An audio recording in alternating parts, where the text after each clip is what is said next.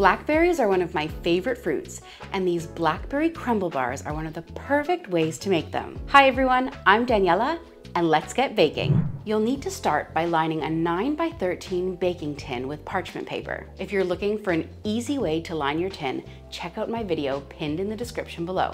Start by grating 1 cup of butter, 226 grams, into your bowl. You can also cut this into small chunks rather than grating it, but I find grating is the easiest way.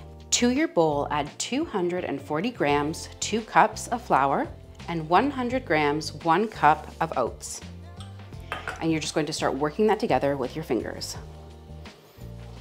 I love the texture and the nuttiness that oats bring to this recipe, but if you don't like oats or you haven't got any on hand, just sub out 1 extra cup of flour rather than using the oats.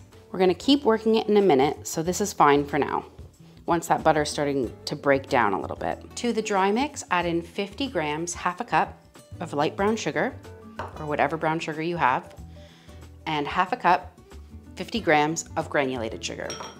If you only have granulated sugar, just use 1 whole cup, 100 grams of granulated sugar. Now we're adding in 2 grams, half a teaspoon of salt, 4 grams, 1 teaspoon of baking powder, and 6 grams, 1 teaspoon of cinnamon. And we're going to just work that all together. Reserve half of your dry mix in a separate bowl. That's going to be our topping. To our remaining half of the dry mix, we're adding in 1 egg, and this will help bind everything together.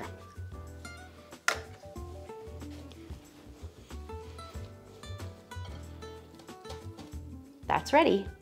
We're going to spread the eggy base mixture into the bottom of our baking tin. So just really press it down so that it hits all the edges.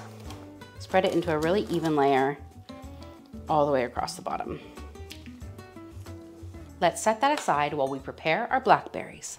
I'm using wild blackberries, but any soft fruit like cherries or raspberries or even peaches would work really nice in this recipe. Or forego that altogether, grab yourself a can of pie filling, your favorite flavor, and sub out the fruit completely. For this recipe, you'll need 4 cups, 500 grams of blackberries. To this, I'm adding 3/4 cups, 75 grams of granulated sugar.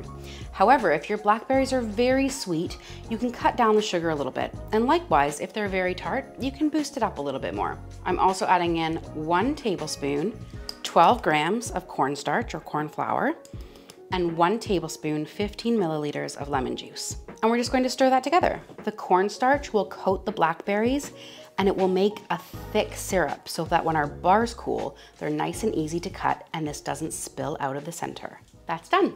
Preheat your oven to 180 degrees Celsius or 375 degrees Fahrenheit. Pour your berries on top of your base layer. Make sure to get all of the sugar, the juices out of the bowl with them. And then just spread them into an even layer all the way across.